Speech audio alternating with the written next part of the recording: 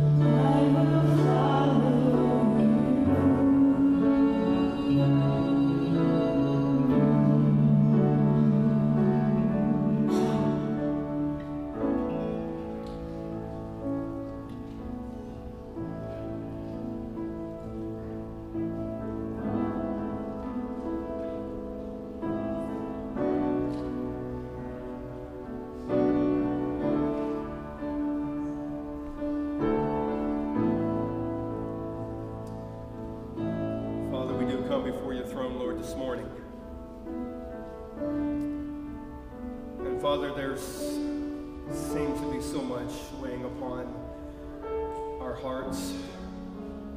And Lord, we have lifted up names before you, Lord, and we do think of Randy and asking God that you would just touch him. Lord, you're the great physician, and we trust in you, Father, in all things. God, we've been singing some of these songs, and we're reminded, Father, of who you are. God, give us eyes to see. Give us ears to hear. Help us to trust in you. To know, Father, there's nothing that you cannot do. We lift up Donna before you, Lord, asking that you would just bring her a quick healing. We lift up Greg, and God, just praying, Father, that we once again just trust in a quick healing, a quick recovery. And God, we lift up Lane's dad before you. Father, we're getting so tired of just hearing about the individuals, Lord, and being, Lord, just, I guess, Lord, just being beaten by this. And God, help us to pray in faith. Lord, if we can move a mountain, if we have faith, Lord, just help us, Lord, to pray that and to believe. We're asking, God, that you would just do a healing there. And God, we don't care if you use doctors, nurses, whatever, or if you just tell him he can get out of the bed and go. Father, please. We know that as we lift up our nation before you, God, our nation is in great need, Lord, of a God that is seen as the God of the universe, Lord, that he's the creator of all things. A God that is so powerful, Lord, there is nothing he cannot do. And Father, that we can look at your word and see it as truth. Our sword, Lord, that's our offensive weapon. We're asking, God, that you would be with our nation's leaders, Lord.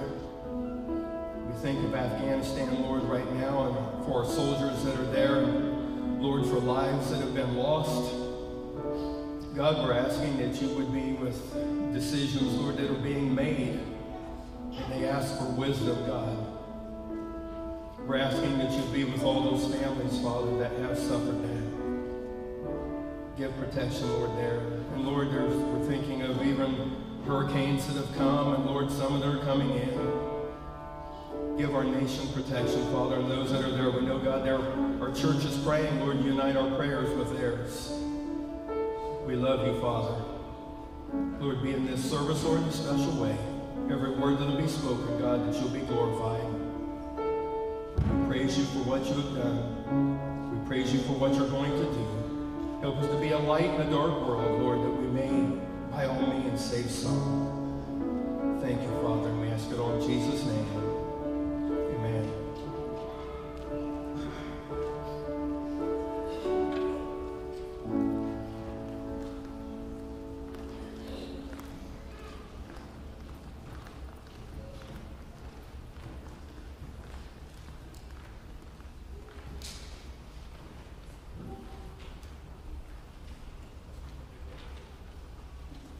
Thanks, Carl. I would encourage you now to take out your bulletins and go ahead and tear off that back flap. That allows you to mark your attendance here with us this morning. Also allows us to partner with you, to connect with you in prayer. And we've got a whole team of folks that pray over these requests each and every week. So we encourage you to take a moment and complete this. And then you can just leave it in the pew when you exit the sanctuary this morning. We also have boxes set up in the back next to each one of the exit doors. You're welcome to deposit that in there as well. We're out this morning. Plenty of information in the bulletin in regards to events, activities, things coming up in the life of the church. We encourage you to peruse that at your leisure and to jump in wherever you're able to. Stuff for kids, stuff for teens. The men's and women's ministries are ramping up their activities as we head into the fall. So encourage you to take part in that. Want to just invite you to do that. So we wouldn't be able to do all that we do without the faithful and generous support of your tithes and offerings. And so now, as the worship team leads us, is the time in the service that we would traditionally collect the tithes and offerings. We don't pass the plate anymore. But we do have those boxes set up in the back that you can deposit those tithes and offerings into, either during this next worship song or at the close of the service this morning on your way out. But we encourage you to do that. We thank you so much for that. We wouldn't be able to do all that we do without your faithful support. So let's pray now over the tithes and offerings before we go any further this morning.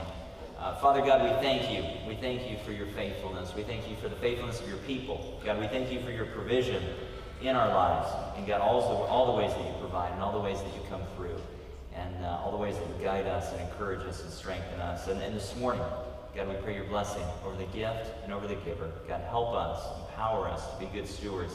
God, as individuals, as families, as a church family, God, of all that you bless us with as we seek to love this community to you. We pray these things this morning in Christ's name. Amen.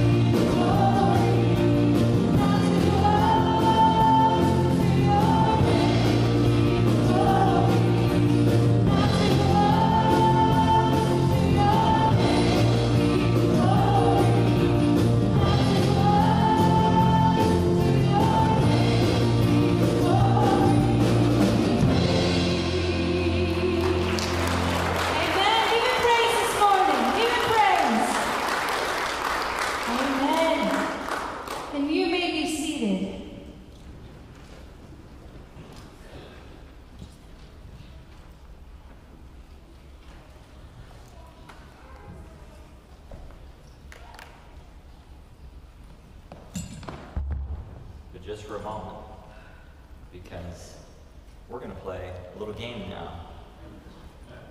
Don't sound so excited about it. Oh man, this is a rough crowd.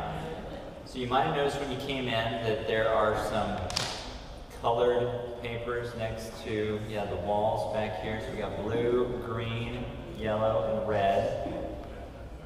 Don't worry, we're not redecorating. This is for the game. So we're going to have some questions come up on the screen in just a moment, and I'll read those off for those of you that are either not able to see them or not able to read. Just going to try to make it as easy as possible for you, Bill. Okay? So, yep, no problem. Not going to single anybody out, obviously, but yeah, don't worry. Those questions will be up here momentarily. If questions don't appear pretty soon, I'm just going to make some up, and that will definitely ensure that we will fear not. So go ahead and stand up now and stretch a little bit, okay? Because I don't want anybody tearing anything as we get ready to do this. So let's do the old down on one end, up like this, okay? And the other way. I don't want to tear my suit coat here, but it can happen. All right. And hopefully, oh, here we go. There's colors. If you are colorblind, just go to the corner that everybody else is at. So that's probably the best way to do it. First, now you got to move quickly. That's the key, okay? So, keyword there. First question, what kind of Bible do you have? Picture Bible, study Bible, message, or just a regular Bible? So, proceed to your corner now. Red, yellow, green, blue. Here we go. Nobody's wanting to admit oh, there we go. Thought maybe we had a person there for a minute who was going to admit to having a message. Okay, good job, good job. If you didn't make it there, then next question. Oh, rapid fire here. Which individual in the Bible do you most see yourself being? Noah, Joseph, Moses, David. 20 seconds. I know this is crazy. I'm just glad I get to stand up here and read it. 3, 2, 1. Next question. What's the coolest miracle that Jesus did? He did a few. What's the coolest one that Jesus did? Feeding the 5,000, red. Walking on the water, yellow. Healing the sick, green. Raising Lazarus from the dead, blue. Here we go, we got some people shuffling around. No head-on collisions yet, that can happen. This is the part of the show where people just start to stay at one color. I see what you're doing. Next question, what's your favorite story from the Bible? Favorite story, you can only pick one. Noah's Ark, red. Jesus' birth, yellow. David and Goliath, green. Moses and the Red Sea, blue.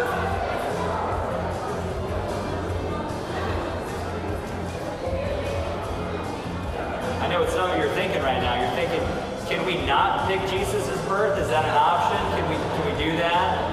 Apparently some of you say yes. Next question. What helps you remember verses from the Bible the most? Repeating, writing, singing, motions, or purple when Pastor Lyle puts it up on the screen for you so you just read it off of that. No, that's not an option. Repeating, writing, singing, motions.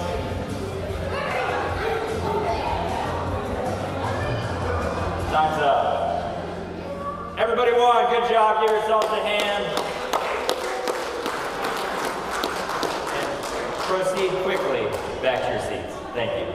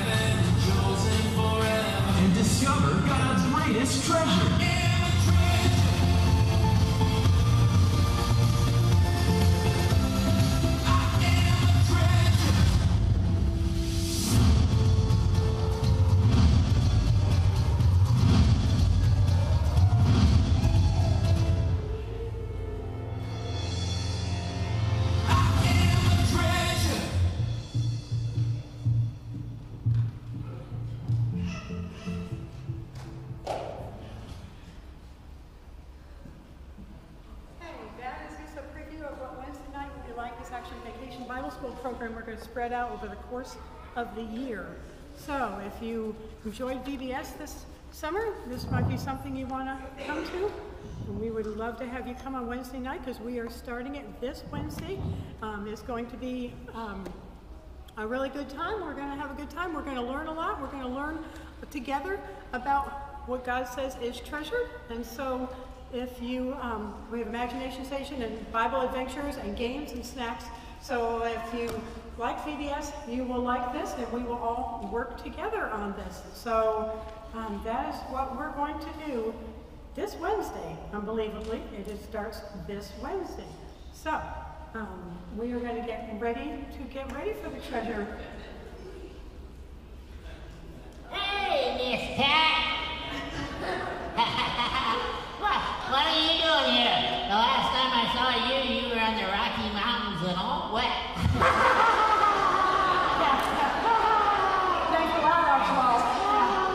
I tried out, and now my friends and I are getting ready for another adventure. Wait a minute. I know why you're here. You're after my treasure. You found a treasure map too, didn't you? Well, just because you're already here doesn't mean that you get my treasure. Archibald, what are you talking about? You're a train engineer, and you work in a science lab. So what does that have to do with this? I got tired of driving the train, and I didn't want to go back to the lab. And I found this treasure map, and I decided to look for the treasure. I found the famous Digging Stone Diamond. I even discovered the lost city of Cornucopia. But I can't find my cell phone.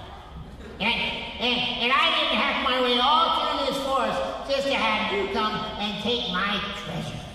Well, Archibald, there's plenty of treasure to share, because actually the real treasure that we want to get is... There's never enough treasure to share. That's mine. All mine. I never go back to camp and get my treasure hunting gear. And when I come back, I bet I find more treasure than you ever dreamed of finding. I don't think that's true, because the real treasure that we're It doesn't matter what you think. Nobody beats me to the treasure. Not you, not you, not you, not you, not you, not any of you. It's mine, it's mine, it's all mine. Archibald, the treasure you really need is not what you're thinking. I'll be back. And when I do, you'll see who finds the real treasure. It's mine! Archibald, the treasure, is it your treasure, Archibald? He doesn't listen very well, does he? All right, well, when he comes back, we're going to have to tell him that he's priceless to God. And on Wednesday nights, we're going to talk about being treasured. All right, this is Family Sunday, so I'm going to give an object lesson for the kids, and then Pastor Lyle will come out and give his lesson to the adults, and hopefully mine is also to the adults. These are my able helpers. Thank you. Appreciate it. Yeah. Right there's good. Right there's good. Thank you so much. Appreciate it. All right. We're going to talk. You can see on the screen up there it says upside down. All right. And so our lessons today are both about upside down. Mine's a little bit different than his, but that's okay. Excuse me. My lesson is about upside down and how your life can be upside down. And I want to make sure you understand what I'm saying.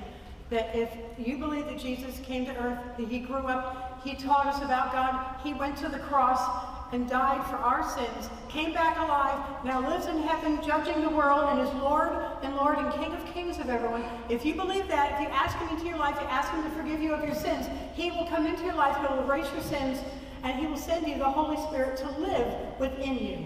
Right? And when the Holy Spirit does that, it can change you. It can make you see the world differently. Because the world is different when you're seeing it through the eyes of God. It's kind of like you're flipped upside down. But think about it. How was Jesus' life? Jesus is King of Kings over everything. But Jesus was born in a stable. Where are kings born? In hospitals, surrounded by doctors and nurses. Jesus was surrounded by animals. Jesus was poor by world standards. Kings are rich, It's the opposite, the upside down part. Jesus didn't even have any place to sleep. It says in the Bible he had no place to lay his head. He didn't have a bed and a pillow and a room. Kings have palaces, beautiful palaces to live in. And Jesus helped people. All he did was serve, wash disciples' feet, take care of people who were sick, and preach and tell us how much God loves us. What do kings do? They have people waiting on them. They don't do anything. They get waited on. So Jesus' life was upside down from the way kings of the world are. And so when you ask Jesus into your life with the Holy Spirit, your life is going to seem upside down. We're going to play a little game first before we get started, just so we can have a little bit of fun. And I have two assistants, Camden and Odessa, who are going to come and help me. Come on. Camden. They're both, second graders. And as second graders, they are going to be my assistants.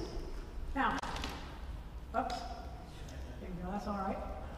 Okay, I am going to draw on this board a house. Let's see how tall it is. Okay. How about here? You know how to make a house. A basic. A square. And a triangle. And maybe even put a door on it. A little door on it. Put windows on it or whatever. Here, I'll just forget. We can use that. Okay? But I need you to draw it. The thing is upside down. So what do you think you're going to have to do? Draw it upside down house? No. You're going to wear upside down goggles. And then you're going to draw it. Okay? Everything you see in this will look upside down. All right, so I need you to close your eyes because I got to adjust it to your head. Okay? I got to get it around that pretty ponytail. All right? Okay. Now, open your eyes. Isn't that weird? Okay. Now, take the cap off the pen. Draw a house. I'm going to give you about 30 seconds. Somebody count it out or think about it, but just give you 30 seconds. Okay, ready? Draw your house.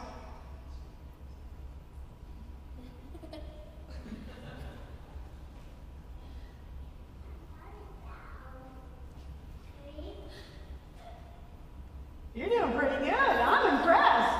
That is very good. You have very good eyes. Very good. Wow. Look at that. That's not bad. I couldn't even draw a roof on it. Okay, Camden, are you ready? All right. Can you see? Okay.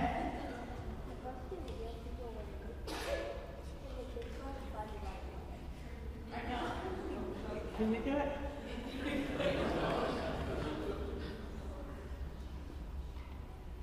Keep your eyes open now. No closing your eyes. No closing your eyes.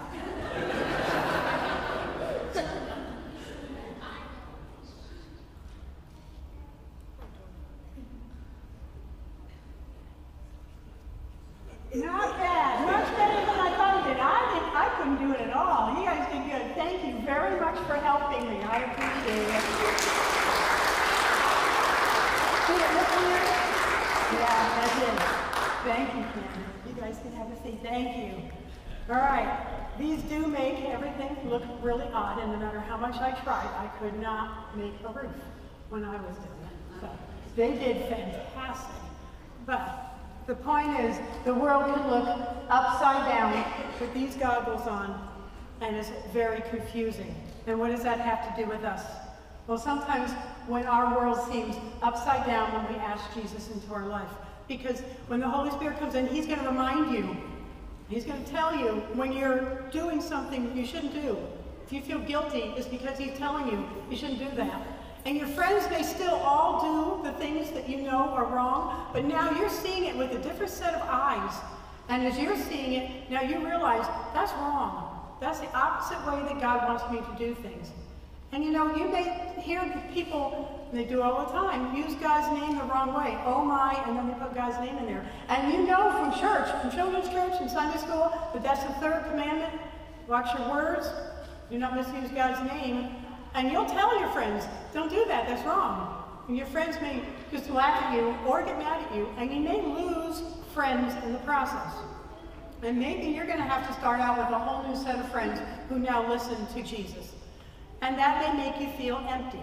I want you to look at my sand sculpture here. This is Elisa's. She has a couple of these.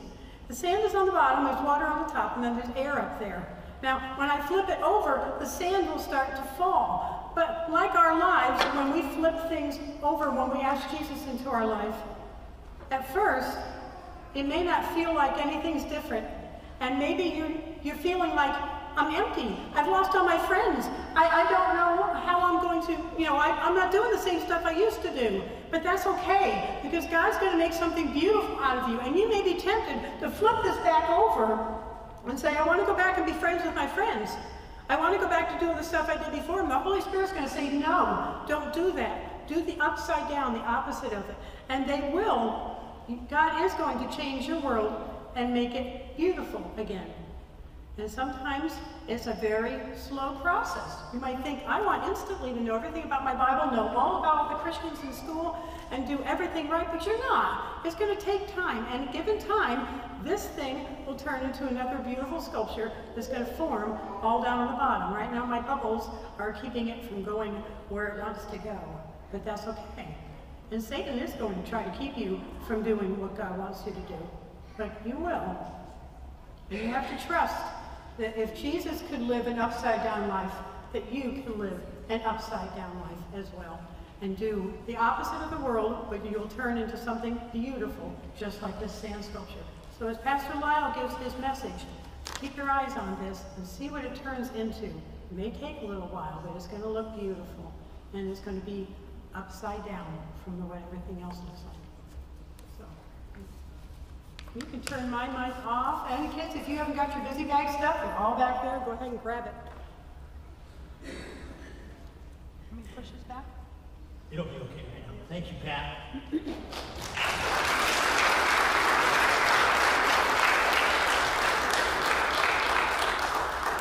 How many of you have trophies at home? Many of you have 8? Okay. Oh, 8. Okay. Anybody got more than 8? Oh, yeah. Anybody got any first place trophies? Few. Anybody got any second place trophies? Couple. Anybody got any last place trophies? Yeah, today they call it participation trophy. But it doesn't actually say last place on it. It says you participated. They don't give out last place trophies. Not in elementary school, not in rec league, not in high school, not in college, not in the professionals. They don't give out last place trophies. And the reason why is because our culture says, and we are taught, that we must win. We must be first.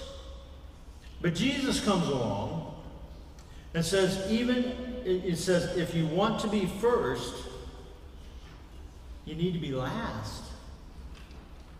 Well, that makes no sense at all. If I want to be first, I can't be last. I have to be first. I have to win. Well, everything is turned upside down, but this is the type of life that Jesus lived. He lived that teaching every day by spending time with the sick, the poor, the lonely, the humble. And if it's truly our desire to be great and to live like Jesus, then we must humble ourselves and be the least. That's upside down. How does it make you feel when things are upside down? And I'm not talking about those times in life where something dramatically happens and your life just changes in an instant. I'm talking about when you're actually upside down. Maybe like hanging upside down on the monkey bars or doing a handstand. When you're upside down, the world looks funny. Pat showed us that with those glasses, those goggles. It looks funny. It makes you a little woozy. Up is down and down is up. And it might start off cool, but then the blood starts rushing to your head and you feel a little sick instead of cool. Well, I asked a couple people to come up and help me today. We're going to demonstrate what it's like to be upside down and what happens when we are upside down. So if those two people would like to come forward this morning and help me out, that would be great.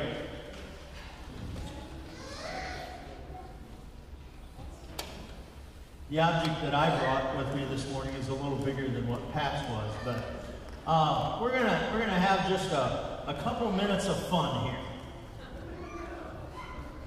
And I say a couple of minutes because I don't want Drew throwing up on the platform.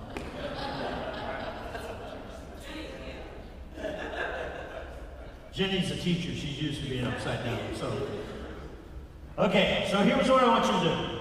I want the two of you to stand in front of the inversion table there.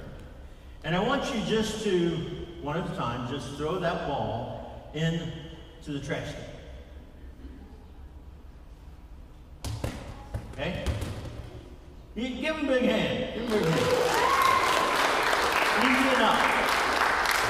Now, I want you to take the ball again, and Drew, we're going to start with you because we set this up for your height. I want you to go ahead and jump in the inversion table here.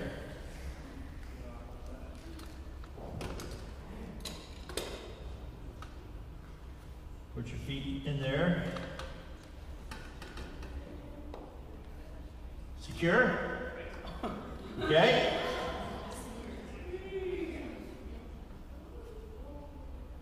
Now I'm going to give you the ball, Drew. Now I want you to throw the ball in the bucket. Oh, close. One more time. Oh. Don't let him out to turn in. Give me like 10 more tries. All right. Not quite as easy. Okay, Jenny. And how tall are you, Jenny? 5'4". 5'4". Okay.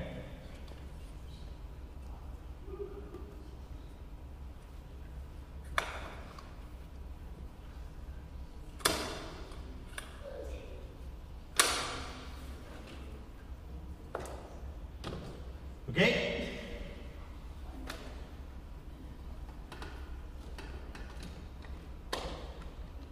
Okay. If it comes apart, don't worry about it. I hope that. Close. That's it. Throw it right in her face, Drew.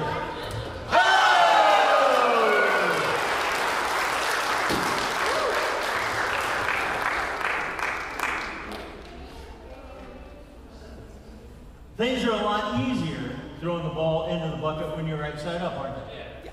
It's a little harder when you're upside down. Give them a big hand. Thank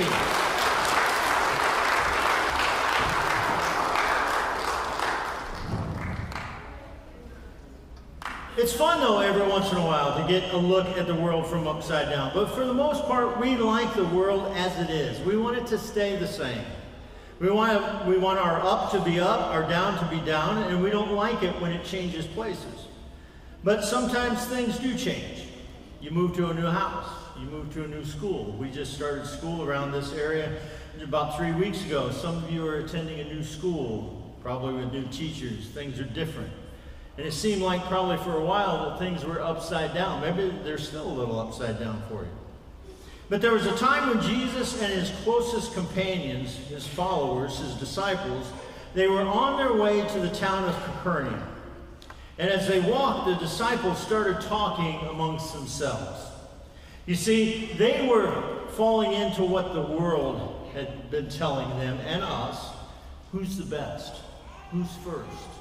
Who's the closest one to Jesus? Well, Jesus was up a little further ahead of them, and they were talking really quiet because they figured if they talked quiet, then Jesus wouldn't be able to hear them. And they were doing that. They were talking about who was best, trying to decide which of the disciples was best, who was closest to Jesus.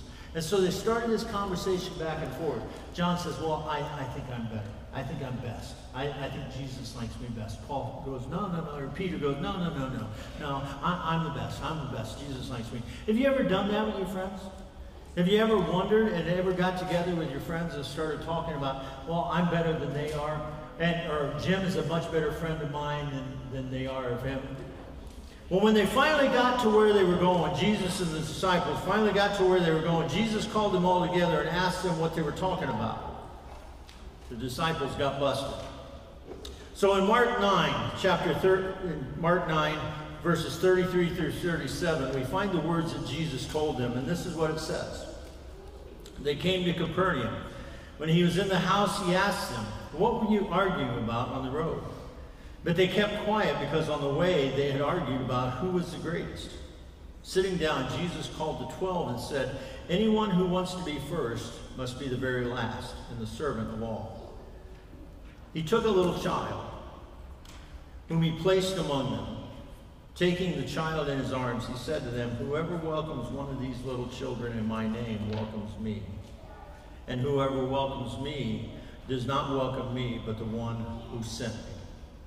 Jesus had caught the disciples thinking like the world. But that's not how it works when you follow Jesus. And so Jesus sits them down and gives them a little upside down lesson. And the first thing that the disciples needed to hear, and Jesus needed to teach them, is that we need to focus our attention on developing a proper focus on others. A lot of people who desire greatness have a focus problem. They try to shift all the focus upon themselves. They think about their own desires, their own goals, and usually the only time they think about someone else is when they're trying to figure out how that person can help them. Well, Jesus told his disciples that the way to be first in the kingdom was to have their focus put on the needs of others rather than on their own selfish needs. And Jesus' words in verse 35 are some tough words to hear, especially in today's world. I mean, over the last 40 years, we have been bombarded with a million times by ads, commercials, TVs, or T-shirts, slogans, and songs that tell us to focus on ourselves and our own needs. I mean, Burger King tells you, have it your way. McDonald's says, you deserve a break today. Nike says, just do it. Most people want to be first. They want to be number one. And what Jesus wants his disciples back then to do and wants us to do today is to focus our attention outward instead of inward. To focus our ministries more towards outward things than inward things. To focus on meeting other people's needs rather than the needs of ourselves. And it's good for us to focus our attention on the needs of others without making sure that the focus is on us. And so the first thing Jesus tells them is, where's your focus? Your focus has to be on others. The second thing that Jesus wants his disciples to understand and to do is focus our attention on acts of service. God created this in his image. He created us to work alongside of him in this world. God gave each one of us certain gifts, certain talents and resources, and they were given to us for a specific reason, which is so that they can be used so that we can enjoy life here on earth and bring joy to those around us. I believe every one of us in this sanctuary, contrary to what some of you believe, can learn to play the piano. You can learn to play the notes. You can find out where the notes are. You can put your fingers down and it will create a sound. Every one of us can do that. But those who are gifted with being able to play on the piano make the piano come alive. And they just make it seem effortless. I believe that most people can be taught to sing. But if someone is gifted with a beautiful voice, we're in awe of that voice. I can't draw a stick figure. But someone who is gifted in art, they make the art come alive and it becomes breathtaking. Because God gave all of us certain talents and gifts so that we might all be able to enjoy life here and that we might be able to use them to both make a living and as a means of serving one another. He gave us bodies so that we could work. He made us to be physical and spiritual. He gave us the ability to walk, to run, to use our hands, our mouths, and the rest of our bodies. God gave all of us these things for a reason, because he wanted us to experience life to the full, and that includes being physical and spiritual. God gave us this wonderful ability to provide for ourselves as well as the ability to help others. And we can share the stuff we have accumulated. We can share our food and our resources. We can share our time. We can give words of encouragement and support. We can give people praise and adoration. We can sit with people. We can pray with people. We can even be the first people to say, I am sorry. We can be the first to offer prayer for our enemies. We can do that through giving our time, our support, and our compassion. There are a million ways we can serve one another. For some, they can do physical labor, and for others, they can share some words of encouragement. All of us take the time to look someone else in the eye, and with a smile or words, let them know that we consider them worthy and loved. And it's amazing how you can walk through a store and just take the time to send sentence prayers towards other people. It can change the way that you shop, the way you look at the grocery store or the mall. It almost becomes a time where you can just be closer to God going through those things instead of it being a stressful time. Now, we all can't fix cars, repair, or fix refrigerators, freezers, washers, dryers, all those things. We can't all do that. We can't all put together a budget, paint walls, or lay bricks. We can't all plant gardens or fix an amazing meal, but we can do something, be it great or small. We all can ask the Lord to help us focus on actions that we can do to serve one another.